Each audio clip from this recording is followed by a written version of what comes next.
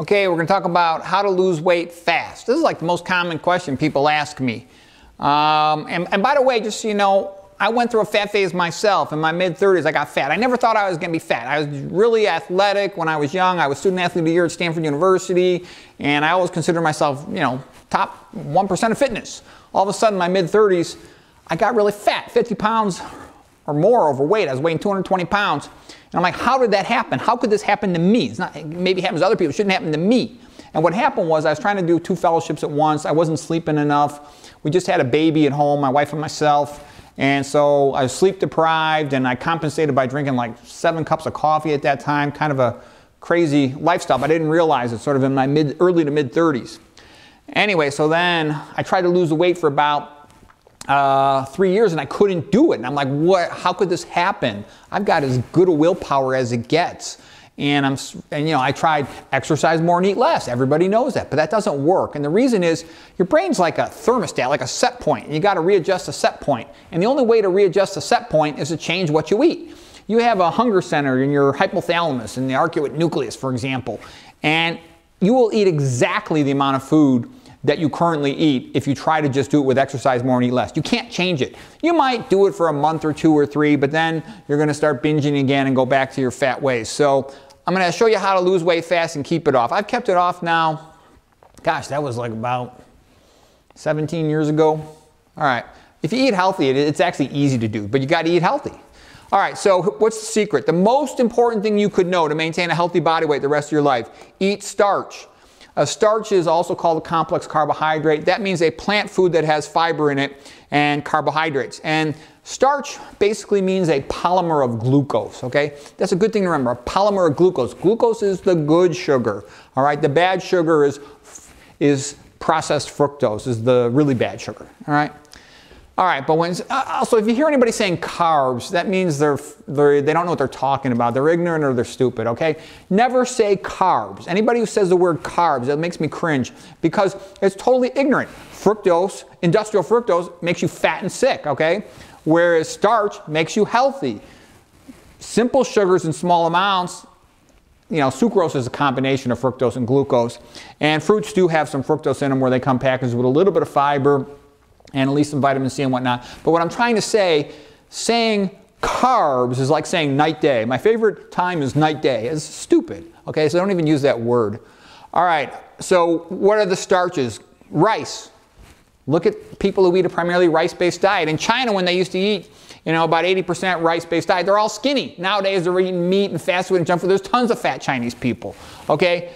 Beans. Beans is all the blue zones. Look at Dan Buettner, National Geographic. All the blue zone populations ate, I don't know, about a cup or more of beans every day. They really satisfy hunger with a few calories. Why is starch so good, by the way? Because they satisfy hunger with the fewest number of calories. Their low caloric density, which stretches your stomach, provides early satiety, satisfaction of hunger. Then in the intestine, your intestine has to spend a lot of time peeling off the fiber before the glucose from the starch polymer of glucose.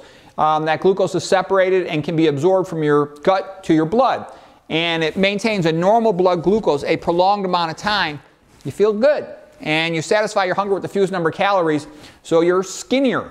And you're less prone to diabetes, hypertension, all the bad stuff. All the healthiest people in the world, they eat starch-based diets. Rice is a good example. You look at people in countries where they eat lots of rice, skinny. All right, anyways, let's go to the next topic. Avoid meat. Meat is basically about 50% fat and about 50% animal protein. They're both bad.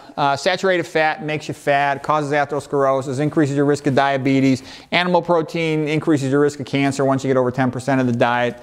You don't want that. The more you learn about meat, the proper reaction to meat is to be afraid of it. Again, up to about 35 years of age, 30 years, depending on your health, your genetics, your luck, you can get away with eating meat, but the older you get, man, it just pushes you down in terms of your health. No oils. Don't even have 1 drop. See, you don't want to be half-assed. If you're half-assed, you're going to have limited success and you're going to be sad. By the way, most people never lose the weight. I know tons of fat people, and a lot of them are very nice. They never get skinny. They never do. The only ones who get skinny are the ones that say, that's it. I'm going to become 100% vegan. I'm going to do all this stuff, okay?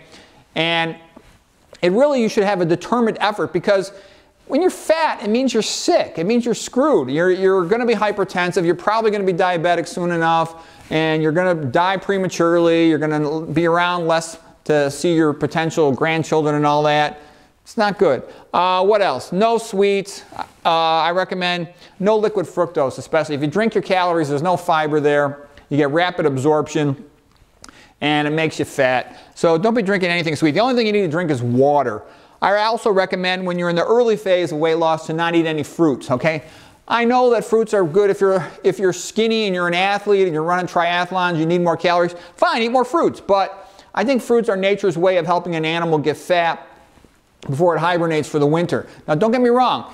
If you work out a lot, some people need more calories. The best way to get extra calories is eat more fruits, all right? But if you're trying to lose weight, fruits, just because of the fructose, even though it's packaged with the good stuff, the fiber and the vitamin C, it still has a tendency to make you fatter. It just does. Don't be drinking beer. Beer can have an estrogenic effect and make you fat. Avoid MSG. The reason I say that is MSG is a flavorant.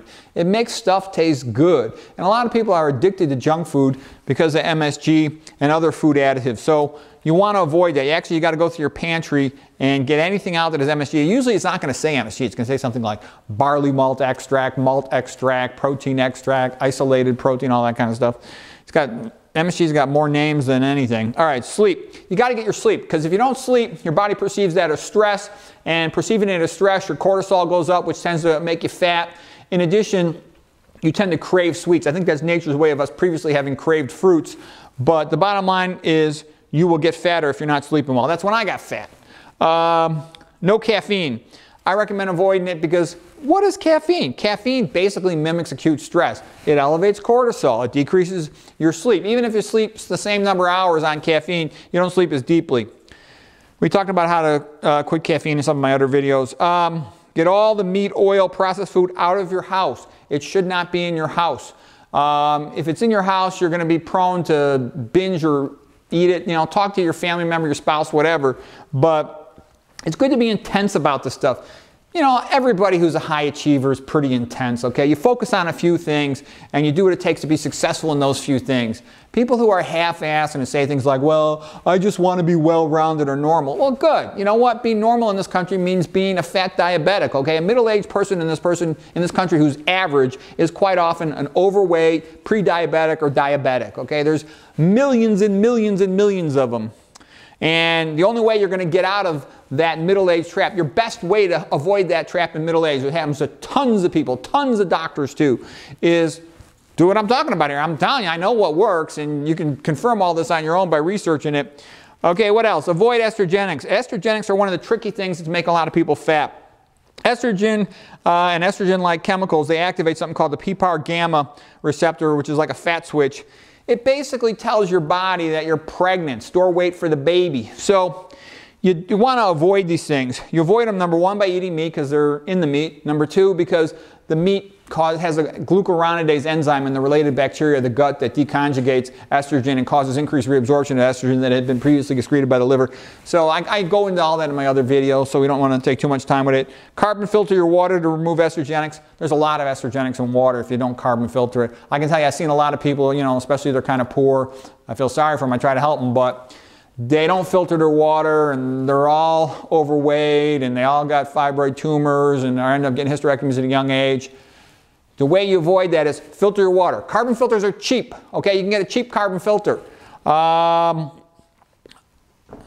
when you eat. When I eat, I'm always walking around. If somebody's around and I'll talk to them, yeah, I'll talk to them, have a nice conversation, fine. But most of the time you're by yourself. You eat real quick. I'll walk when I eat, then I'll do those interdental brushes. I'll walk while I'm doing that. If I floss, always floss at night. I'll walk while I do that. I'll get a couple thousand steps just from dinner, okay? You can't multitask in terms of do two cognitive things simultaneous with your brain, but you can do a physical thing, walking, simultaneous with a visceral thing. Visceral means internal organs, eating, and I even listen to an audiobook simultaneously, so I get a cognitive benefit out of it all at once. So I'm reading, eating, and exercising at the same time. All right, well anyways, that's how you lose weight fast. Hope that helps.